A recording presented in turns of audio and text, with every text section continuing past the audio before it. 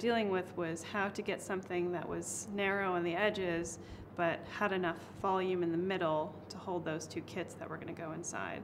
So something that's used quite often is a pillow package, which has this basic shape so that it tapers off at the edges, and then it's narrower in the middle this way, but it's higher this way.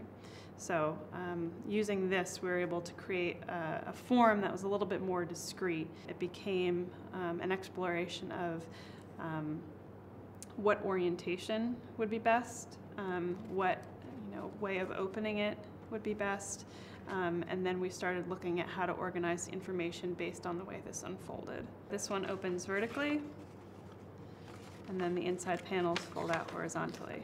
Another way to look at this was to take that vertical orientation and turn it on its side. This one opens a bit like an envelope would. So these two top flaps fold out like that, and then you have a wider panel in the middle, essentially, where the other one was a bit longer.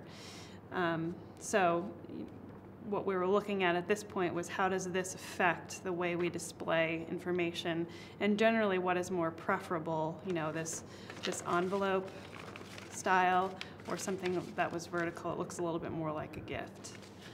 We had a lot of different tab closures. We're looking at things like, can we close it with a rubber band and use that rubber band as a sort of a messaging tool, something that people would hold on to afterwards?